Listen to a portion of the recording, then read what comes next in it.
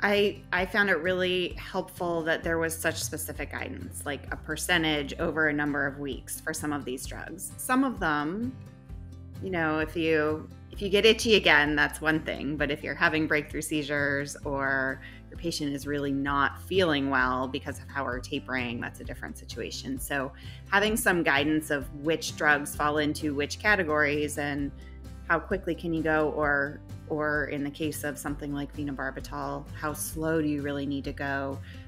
Knowing we need to taper and knowing how to taper are two different things. So this one was a really helpful article. Yeah, that's a really great point. I find that it's pretty easy to figure out which drugs you need to taper, but then coming up with that specific schedule for a particular patient, that's where things get a little bit more complex.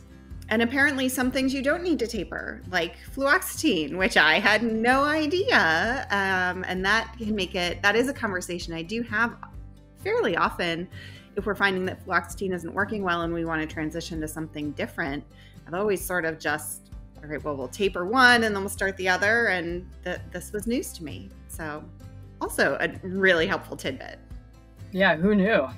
I've been recommending that for my whole career, that fluoxetine is really dangerous if you stop it too quickly, and it sounds like that's not actually the case, and I can change my recommendations, which is really useful to know. And I guess it makes sense too, right? When you think about how the medication works and the half-life, you can do a more rapid taper because that drug just is in the system for so much longer. So when you actually think about how fluoxetine works, it does make sense.